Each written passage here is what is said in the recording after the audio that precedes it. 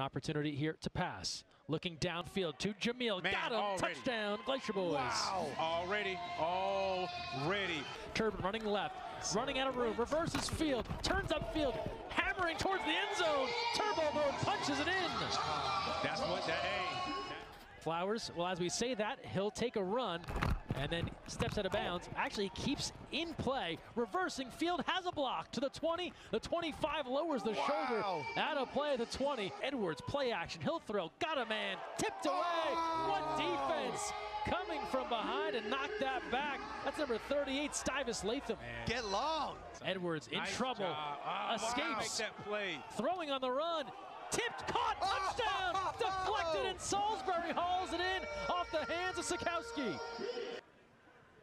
Edwards in trouble. Taken down to the end zone. Francois again to the end zone. Got a guy. It's Jamil. Touchdown, Glacier Boyz. Dropping dimes. Split out to each side. He'll throw.